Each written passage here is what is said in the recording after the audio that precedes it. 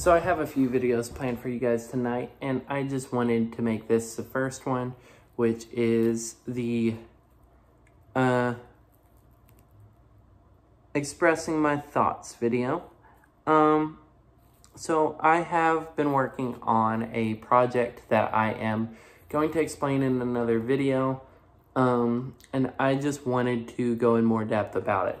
So this is a project I have been working on for a bit. I have actually put a lot of money towards it, just to get it to where you guys could also connect, and just a bunch of other stuff. Now, the reason I'm bringing this to y'all's attention before uploading the video about the project is I just want you guys to know, hey, here's everything going on, here's what is up, here's what is going to happen. That being said, the project is a Minecraft Realms server, and since I'm explaining it in this video, I might not explain it in the next one. And the reason I wanted to make a Realms server is just so you guys could connect with me and some of the other people in the team, such as my girlfriend and my friend Kira and my little brother. Those are only 3 people who are part of the Divergent team out of many, many people. And I wanted you guys to be creative. Now, there are only 5, technically 4, because Kaylee might join before, like, after I send her the link. But if not, then there's only 5 spaces left. This is a limit of 10 people because Realms Bedrock, like the public servers for Minecraft Bedrock, aren't really that great. You have a maximum of 10 people to prevent lag, because the server that they used in order to make the game is a whole lot more trashier than with Java. But that being said, I wanted to explain to you guys, hey, I have a Realms that I'm working on in the background, and it will be explained in more depth this video as well as next video. Basically, the few simple rules are basically do not steal other people's loot, do not grief any houses, do not kill any member or villager or pretty much anything that would be viewed inhumane in real life. Like, you could hunt mobs and you could kill animals because, like, that's hunting. That's how you survive in the game. But things like killing other people, killing other players, you cannot do that just for the sincere of that is considered stealing because you're stealing their stuff, you're stealing their XP. So I don't find it fair to do any of that. And that is why you're not allowed to do PvP on this server. Same with the SMP, which will be in the future. I'm working towards getting SMPs made and paid for, and getting it to where we could have more than just 10 people. That being said, when that happens, the same rules will apply. One of the biggest rules would be active. Like, you don't have to be active on a daily basis. You don't have to sit here and be like, oh, well, I have to be active 24/7. We're not worried about that. Just be active enough to where it's considerate of other people. Like, if you're working on a house and you start building once and then you never get back to it, never join that server, then there's no point in having it anyway. So that's kind of why we have the stay active rule. Like, you don't have to be on once a day or even 24/7. Just at least be on once a week, and then you'll keep your spot on the server, which I'll be making sure, seeing who's active and who's not.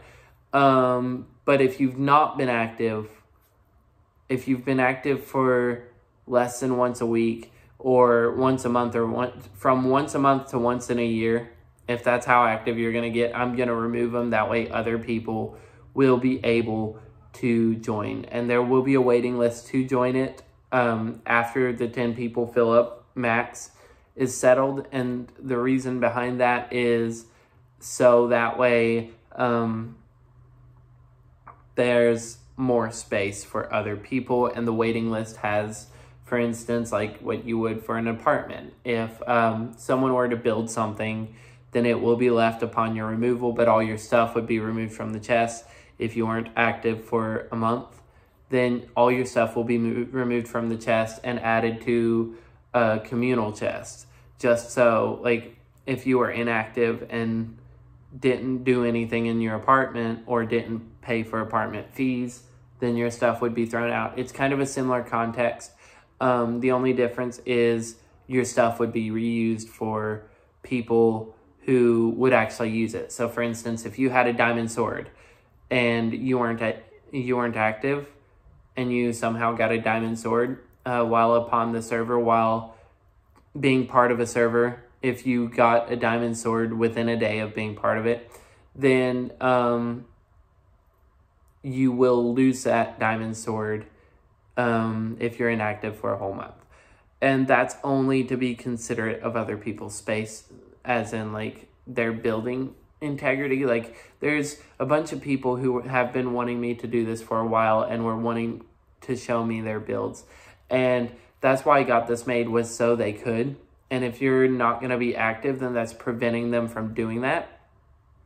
Preventing them from showing me their builds and preventing them from actually being able to enjoy time with the team. So if you're just going to join and not have any plans, like you don't even have to build. You could claim one of the pre-made houses, because I expanded the village a little bit.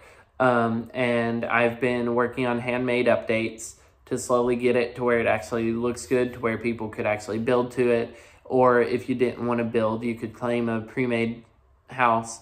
Like I'm slowly expanding it to where it actually is convenient for not only the villagers but also the other players.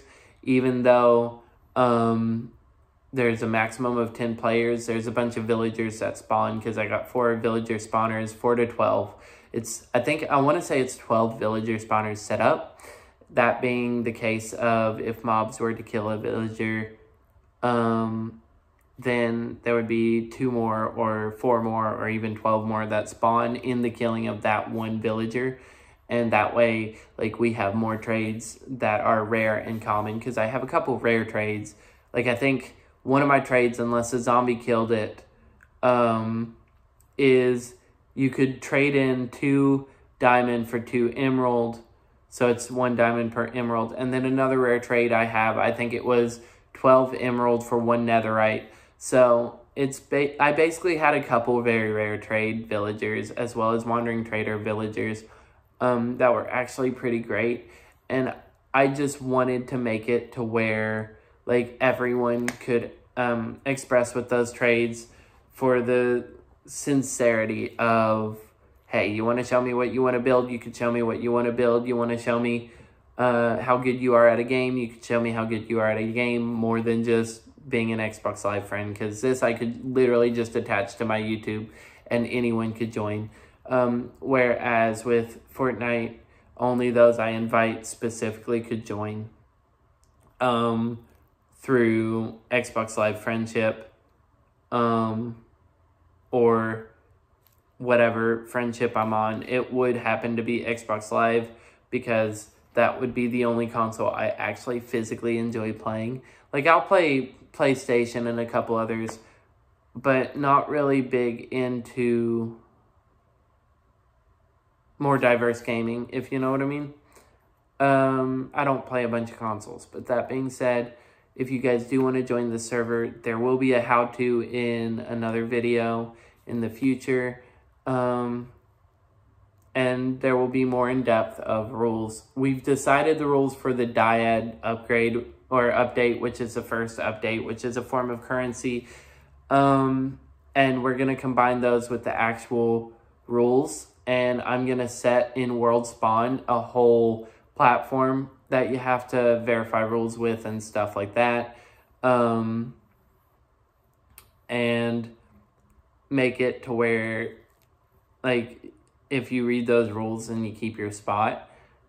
That being said, I am hoping some of you guys want to join, and I am hoping that you guys will enjoy it on the server. I got one more video I gotta upload, 2 more technically. I'm probably gonna upload the other one tomorrow, but I have one more video I gotta upload, and then I will join that server. And if I end up doing the 3rd one tonight, then expect to see the link to the server. Anyway, as always, this is Foxy and Boxy signing off. Hope you guys enjoyed. I'd remember to like and subscribe. Bye.